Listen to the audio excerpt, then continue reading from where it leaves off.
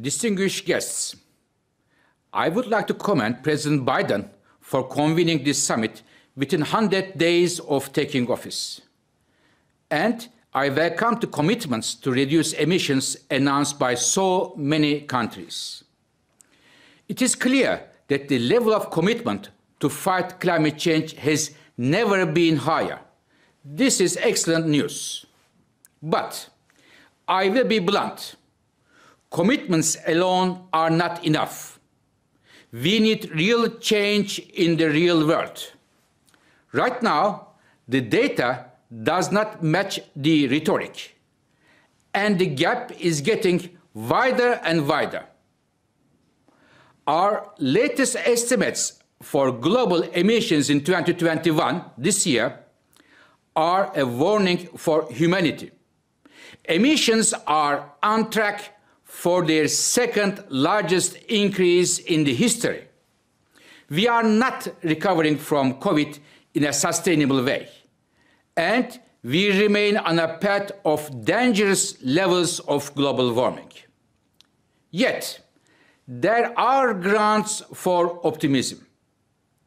Electricity generated from renewables, solar, wind, and others, will break records this year, and the sales of electric cars will reach another record high. But getting to net zero emissions requires much more than that. We will need to transform our entire energy system.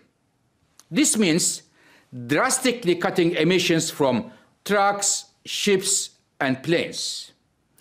We will also need to do the same for steel and cement factories, chemical plants, and in farming. We have today many technologies at our disposal: energy efficiency, solar, wind, electric cars, nuclear power, and many more. And we need to deploy these as quickly as possible. However, IEA analysis shows that about half the reductions to get to net zero emissions in 2050 will need to come from technologies that are not yet ready for market today. This calls for massive leaps in innovation across batteries, hydrogen, synthetic fuels, carbon capture, and many other technologies.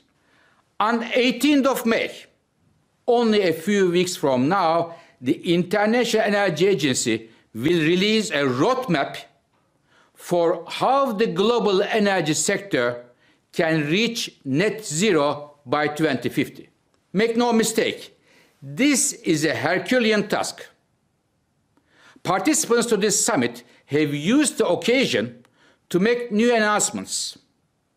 Let me add one from the IEA. According to our upcoming roadmap, reaching net zero will triple clean energy investment opportunities over the next decade. This will generate millions of well-paid jobs and create the industries of the future.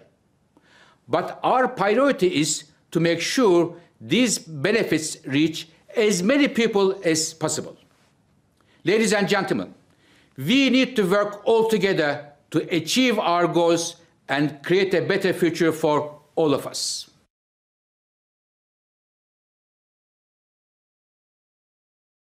There are exciting things happening, unbelievable things happening. But as Dr. Birol reminded us, as a community of nations writ large, we are not getting the job done.